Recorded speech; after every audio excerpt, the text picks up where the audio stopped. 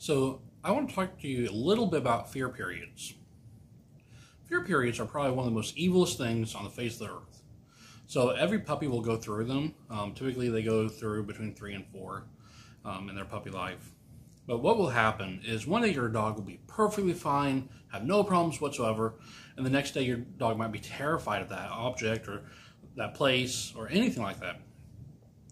What's happening is it's probably going through a fear period. Now, if you don't handle it correctly, what can potentially happen is that dog can be afraid of it all the way up until its adult life.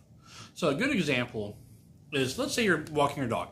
Every day you're going on the sidewalk and then you have to cross a path of grass. Your dog has no problem going into the grass, perfectly okay, like it likes to do it. Then the next day, all of a sudden, he is terrified of going in that grass. Now, if you grab him by the collar and yank him into the grass, what can happen is he can actually become afraid of going into that grass.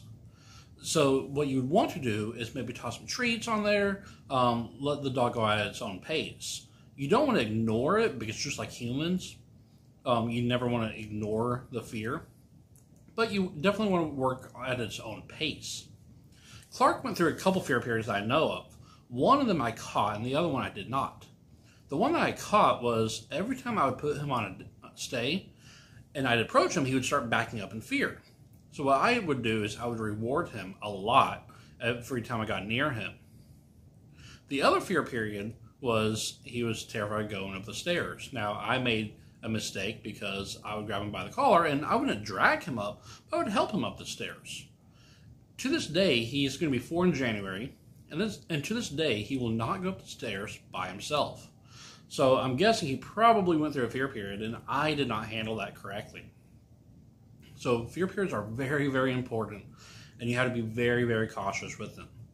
At the end of this video, in the comment section, I will leave a link to a website that will talk more in depth about fear periods. But if you have any other questions, please let me know.